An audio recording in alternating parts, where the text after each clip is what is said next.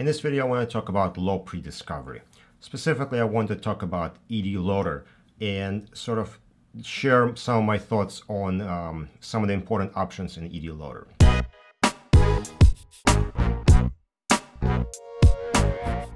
I've used LAW PreDiscovery in my past 3 jobs, and at this point I am stopping using LAW PreDiscovery because we have switched to relativity processing. So this video is kind of my brain dump of what I think is important in ED Loader. This way I will share this with you before I forget, and maybe this will be a video for me that in 2 years that I have to do some more processing, I'll go back and watch my own video and remind myself how things work. So let's get started. I'm going to jump right into ED Loader, and first thing I want to briefly speak about is doc ID, or doc ID seed is what they call it. LAW likes to by default just put a sequential number 000001 and number from there, and then when you start a new session it tries to pick up from the last number used, and generally it seems fine, but if you are using multiple station, that system never works. So what you want to do is assign some kind of prefix, and when you split data up to multiple stations, you want to use a different prefix per station. And anytime you start a new session, it's a good idea to start with 1 again and keep track of your prefixes based on jobs or sets of data that you received. This way you know where data is coming from based on the prefix, and if you ever need to restart something, you know which set of doc IDs you're dealing with. So I'm sure you knew already. Let's jump into settings and talk about that. All right, archive extraction. You should always have archive extraction on. If there are any zip files or anything like that, you definitely want them extracted. I prefer to have a nested file name for items that are extracted, so that you know which archive they came from. Some people like to include attachments as well as a separate record in LAW. I don't like doing that because then when you go to produce, you have that file and you may not be producing all family members. I know it's a thing, some people don't produce all family members, but specifically because of that, and also with doubling up storage space, or more than doubling. So I do like to enable archive extraction, but I generally don't put zip file into the LAW case itself. Now compound document extraction, this is very widely debated topic. I either enable compound document extraction or I restrict it to PDF portfolio. Again, this is something you should speak to your team and make a decision on that. I will make a separate video talking about this more in depth, so stay tuned for that. Deduplication, pretty simple. You know, you just turn it on or off if you need to, and then you select should you do it on a global or case level. There's really nothing magical here.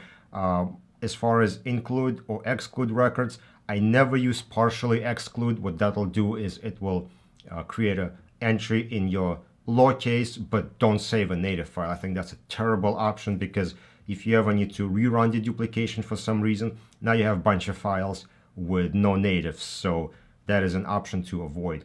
So you either exclude if you know you're gonna have a lot of duplicates, like you're restoring tape backups or something, so just let it drop them out at the import, or you include full documents, and if you need to run the duplication, you know, native files are there and you find. And if you're using one of the more advanced storage systems like BlueArc or something, those file systems do deduplication on the file level, so they will actually remove those duplicates that you're loading, so you're not getting as much hit on storage.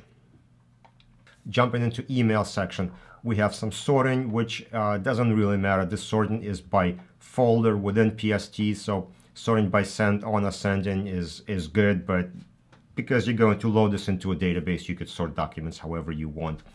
The important option here is save Outlook message as, and my preference is mHTML. This way all the pictures get embedded into the HTML file itself and not being linked like in the HTML format. If you go with HTML, it's just going to make a mess and your accounts are not going to line up.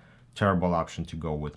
Go with HTML MHT or MHT, and if you workflow requires MSG files, you can certainly go with that, but know that it's a live email and your storage size is going to be bigger because attachments are embedded in, and you will not be able to produce partial families if you are producing your email as MSG because attachments are embedded.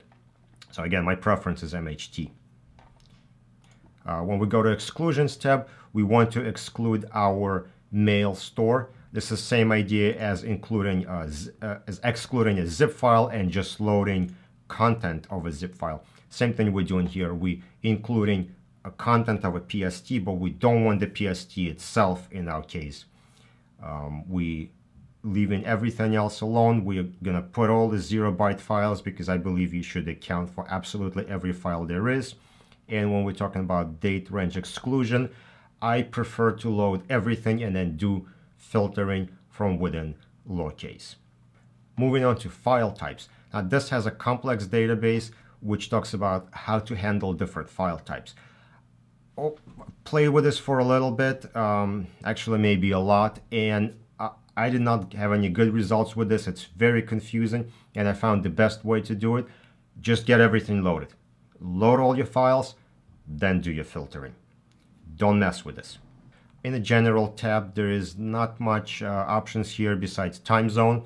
You turn on whatever time zone you need, and that's how it's going to be adjusted for the documents you're loading. You can enable distributed processing. This is more of an afterthought feature that wasn't thought out really well. It works okay when you have a lot of loose eDocs, but when you have a lot of PST files, I found this to be very problematic. You don't know which stations load which PSTs. It's really hard to resume from a crash.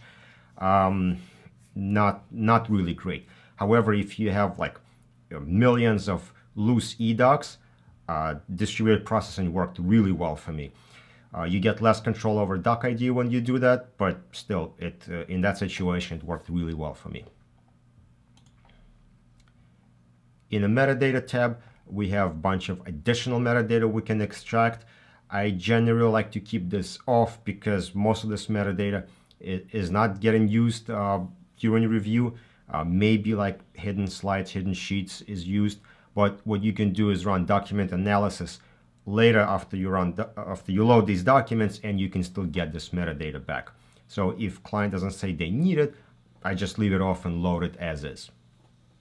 In our NIST options, this is where we can specify to exclude system files. So we'll basically download a NIST database, and LAW will check data against that database and will exclude them. This is only useful if you have like a forensic image of a laptop or a computer, and you know there's like a Windows folder in there, and then you just loading everything in, and you want to drop out as much of system files as possible. It's not gonna get all of them, but it's gonna exclude lots of them.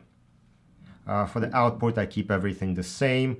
And password, this is a new feature, so finally LexisNexis came around, and now we can add passwords to your set before you process, so it'll try to use those passwords to open files. I haven't used this much because it's new, but I'm really looking forward to having that. In the post-import actions, I don't want LAW to do anything.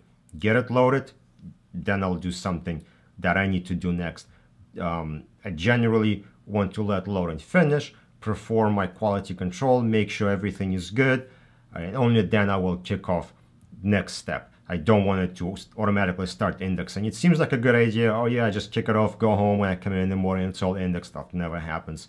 Something's gonna crash, something's gonna go wrong. You wanna come in, check your work, make sure it's good, then move on to next step.